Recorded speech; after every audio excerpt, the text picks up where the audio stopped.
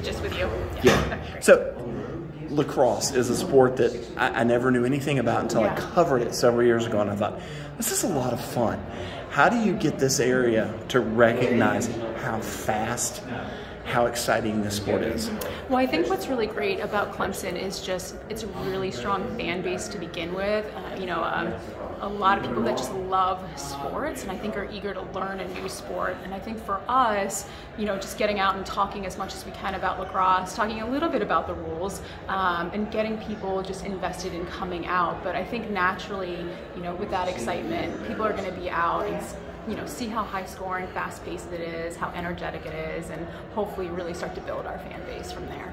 How much fun is it to talk about, hey, this is what our facility will look like, and have that kind of input to kind of build what you want? It's incredible. I mean, when they showed the plans to me, the original plans back when I was looking at the job, I was like, this is just for lacrosse. Our own stadium to practice on, to play on, and our own ops building. When we brought recruits up there, talking about you don't have to schedule around anybody.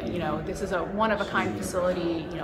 For just women's lacrosse, and I think it shows that significant investment that Clemson has in their student athletes. So it's just an amazing opportunity to show that. What year recruits are you talking to? 24? Yes. 25? So when I got the job, I started recruiting current seniors in high school that will be our incoming freshman class. Gotcha. And also for lacrosse, September 1 is a big recruiting date where you can talk to current juniors in high school. So recruiting seniors and juniors, and now looking forward to the rising juniors. Yeah. What do you sell them with this program?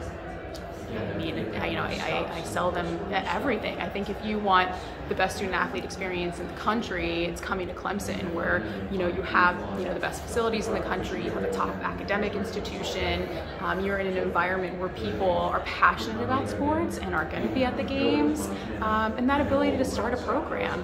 And for them, what I want is they're in 10 years, 20 years, they're looking back and being like, wow, I started that, and look where the program is now. What's your coaching style? I think my coaching style is very much, I would say, I have high expectations. I'm recruiting people that have really strong work ethics, and